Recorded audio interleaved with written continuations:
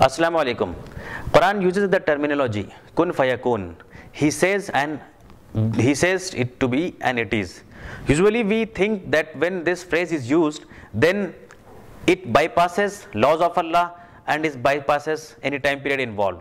We think that when Allah says kun fayakoon, then instantaneously that thing come into existence without any due process involved, without any time involved. But this is our misunderstanding. If you go through the Quranic ayah where all this phrase is used, then you will get a different picture.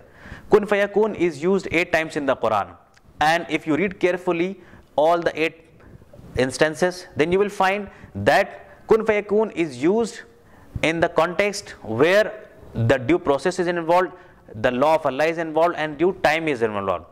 For example, in Surah Baqarah, Surah number 2, ayat number 117, we read Badi'us samawati wal ardi wa idha qada amran fa innama yaqulu lahu kun fayakun. That he is the creator or the originator of the heavens and the earth. When he decides for something, then he says and it is. Now when we read this ayah, we think that the universe came into existence without any time involved, but that is not true.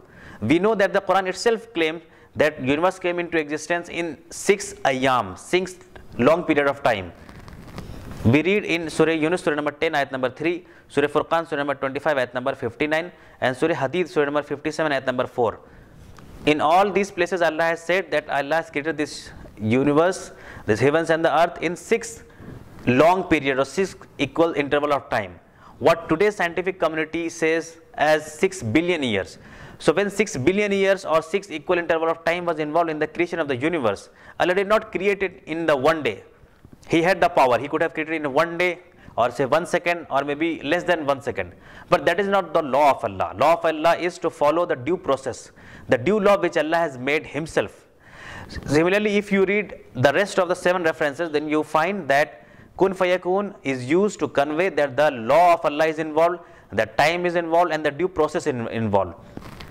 For rest of the 7 instances, you have to see Surah Al Imran, Surah number 3, ayat number 47, Surah An'am, Surah number 6, ayat number 73, Surah Nahl, Surah number 16, ayat number 40, Surah Maryam, Surah number 19, ayat number 35, Surah Yasin, Surah number 36, ayat number 77 to 81 and 82, Surah Ghafir, Surah number 40, ayat number 67 and 68.